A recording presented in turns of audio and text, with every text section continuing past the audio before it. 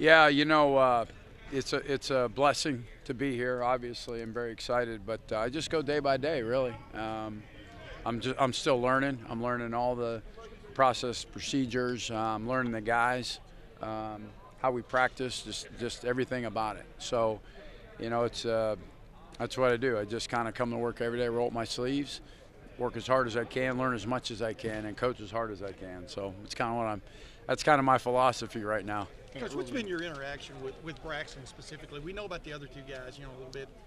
What's been your interaction with him?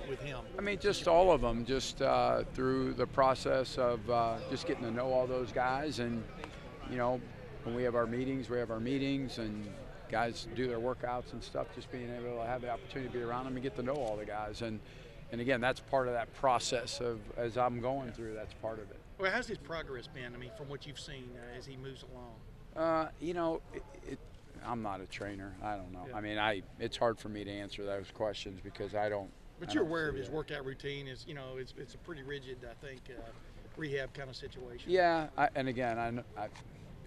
trainers could probably answer that better. I'd be remiss to give you any kind of clinical advice or answer of where he's at, how long he's away. I don't know. Yeah. Is there some sort of way that you can get everybody involved, including the two injured quarterbacks, just to kind of give them, as if they've been playing, give them some sort of reps or mental? They're always the experience, just stand it. They're always taking mental reps. They stand behind the huddle, go through their progressions, their reads. Everybody does. Every quarterback. It doesn't matter who's going.